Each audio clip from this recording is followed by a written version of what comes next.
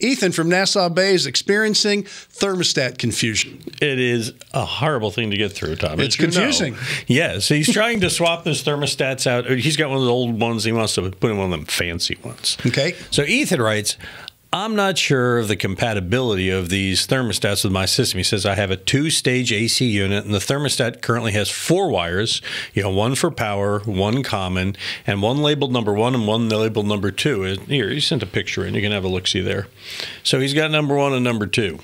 Okay. And now, having changed mine out, well, we'll talk about that. Let me finish his letter. He says, I imagine the number 1 and number 2 are for cooling and heating, respectively. And I'm just wondering, would I be able to wire the number 1 to and the number 2 to the yellow and the other? I mean, this gets a little confusing to explain on TV what he's writing about. You can see in the picture. Yes. So the question is, Tom, what does he do? Because mine, when I put my nests in, you helped me with that.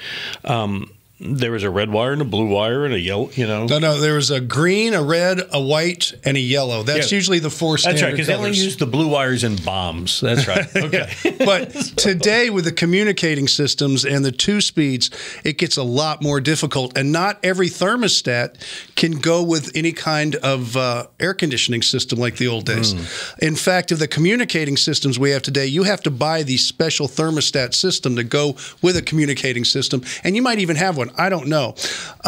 What you'll have to do if you want to try is you have to go up into the attic where the unit is, take the door off and see how it's wired up there, and then mimic the same thing down and read the manual on the thermostat, because they're not as easy or uncomplicated like the old days. Some of them get very complicated, and even doing the settings on it. So I don't know. I can't answer that question.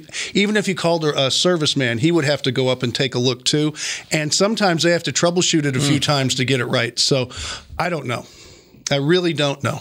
Okay, so let me write down the date and time. Tom does not know. But you can call Absolute Comfort Air, and they can troubleshoot it and install it for you. I'm thinking that's the way to go. Okay, so there's an answer. So you can't necessarily with your system go down to the big box or one of the home centers and pick up just a Wi-Fi one off the shelf and be sure that it's going to work with your system. Then not with the new systems today that are communicating. They're all they have all this computer stuff in there. It gets really complicated on some of them, and that's why, Charlie, I always tell people, try to keep it simple. Don't get into all the 2 stages and the variable speeds and this and that, because even something as simple as a thermostat can become quite complicated and expensive. We'll make your life simple if you send us questions to HomeShowRadio.com. That's why we're here.